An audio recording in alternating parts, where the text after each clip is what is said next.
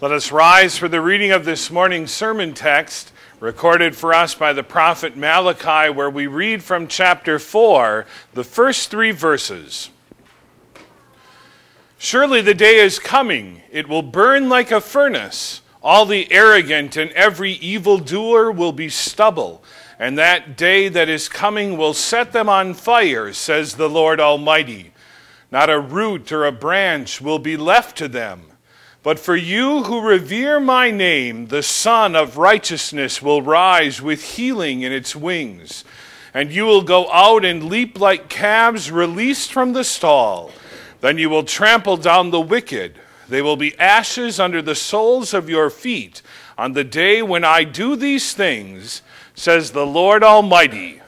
This is the word of the Lord. Let us pray. Glorious and gracious God, may the words of my mouth and the meditation of each of our hearts be acceptable in your sight, our only source of hope and comfort. Amen.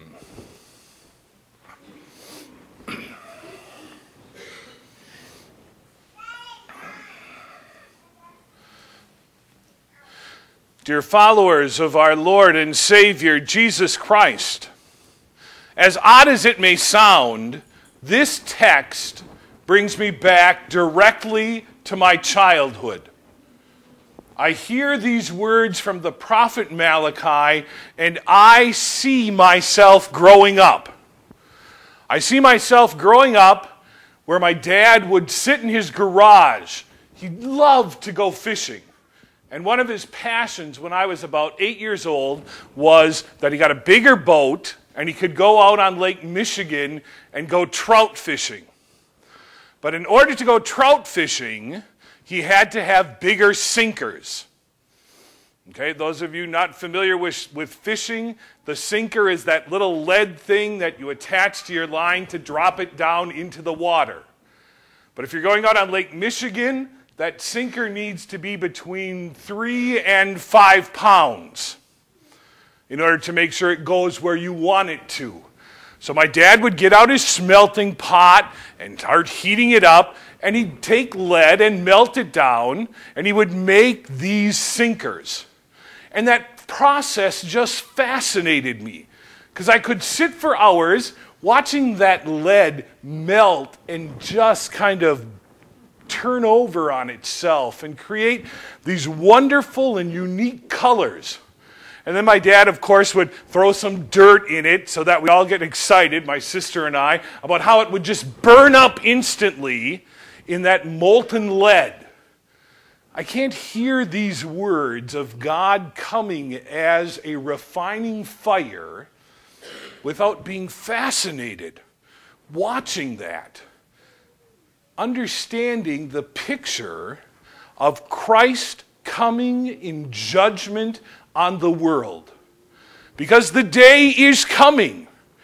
Malachi reminds us that we're to be watchful for that day when the Lord comes as a refining fire to rid evil, to show his ultimate triumph, and to once and for all destroy it in all of its capacity, and to take those who revere and trust his name back with him to the joys of heaven.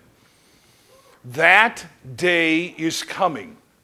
And today we remind ourselves to be looking for that day, to be preparing for that day, not to be ignoring it, not to be like how fed up some of you already are that there's Christmas stuff out in the stores. And you're annoyed with it, so you're just going to forget about it. You're going to ignore it. But sooner or later, you're going to go back to that store because you want some of that Christmas stuff there. And you want to buy it. And you say it better be there when you go back for it. It's kind of like how people think of the last day. Oh, it's coming. We've heard it's coming, it's coming, it's coming. Maybe you don't want to hear that anymore. But when we look at the signs that are in the world, we know that it could come at any day. And we are to be prepared for its coming, looking for its coming, waiting and longing for our Lord and Savior to return, to take us to be with Him. Because He is coming in all of His justice. And the evil and sin that has run rampant in this world will be destroyed. And those who have followed and lived in that sin, who have not trusted in Christ, are going to be burned up as quickly as stubble and become ashes under the feet of the saints. What a stern warning that is. That is pure proclamation of the law of God and how serious He is about sin. How serious He is that He sent His one and only Son the first time to be the Savior from sin. To show people that there is someone who can live the perfect life that God demands. To fulfill all of God's decrees, to keep those commandments, which we know we can't do, nor any other human being can do. God, pleased with His Son, placed the punishment that should have been on humanity on the back of His Son, so that He could bear that burden to the cross of Calvary, to break sin's grip upon humanity, to give forgiveness, to allow people the freedom to live in the love of God, to live a sanctified life by the power of the Holy Spirit, to live an eternal life, just as Jesus Christ, who rose from the dead, sealed that for all of humanity. And there's where that second picture from my childhood comes in. How do we understand that joy of our salvation? That freedom of living in Christ instead of in bondage to sin and to Satan. We're just like those calves that Malachi talks about. I can remember going to the farm in spring because it was usually the time when our family would get together to tap the maple trees in order to make maple syrup. And all the cows that had given birth over the winter, those calves were put into a special pen, all close together, helped them stay warm.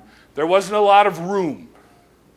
But on that day when the snow finally melted and those young calves and heifers could go out to freedom, it was the craziest thing to watch. Because cows are not graceful animals. You know, we don't have them in pictures like deer jumping and leaping. You know, they're kind of awkward. They're kind of quirky. They kick oddly. They throw their heads up oddly. They're not meant to jump and dance around. But yet in that freedom of being able to move and being able to be released from their confines, they had joy. And that is our joy. Released from the prison of sin, released from Satan, holding on to us so tightly. But Christ has come and burst out of that prison. He has taken us from those shackles that held us down and has allowed us to leap for joy. To realize the gift that has been given us by the Son of Righteousness, the one who was truly pure and holy, Jesus Christ Himself, whose holiness has come to us through faith so we can stand in the presence of God, holy and righteous because of what Christ has done. That is the one who is coming on that day that we are looking forward to. That day that for those who revere and trust and believe in the Son of Righteousness will be a day of wonder and amazement and, yes, excitement and joy. to see our Lord, to greet our Lord, to hear him speak to us, "Come to me." Because you, in faith, have lived a life of faith, shown the world who is your Lord and Savior. But it is truly a reminder to us not to become lazy, not to become complacent, not to just stop thinking about that day that's coming. I want us to be like those brides who think their wedding day is all about them, who send out that save the date card, because everyone is going to want to be at that place, at that time, for that wonderful and unique and most special and glorious of days in the day of her life. She wants you there, and she doesn't want to give you an excuse. God is the same way about his returning, and it is so much more important. Because the bridegroom is coming for his bride, the church. The church that he has prepared with the most glorious of white, gleaming clothes of sinlessness and holiness. Prepared that bride to be glowing with who he is and what he has done for her. And he is coming to take his bride to his eternal home. And he has given us warning. He has told us to be mindful the day is coming, to look for the signs that are all around us, to remind ourselves to be ready and to be prepared when that Son of Righteousness is going to shine and come and take us home. The culmination of our faith, what joy we have, what glory will be ours on that great and last day. So we have nothing to fear. We have nothing to fear because Christ has forgiven our sins. He has purchased us as his own. All we do in faith is to wait and to be watchful and to look for him, because the day is coming. Amen. Let us rise. Now may the peace of God, which goes beyond all of our understanding, keep your hearts and your minds, and especially your lives, in the one true faith unto life everlasting. Amen.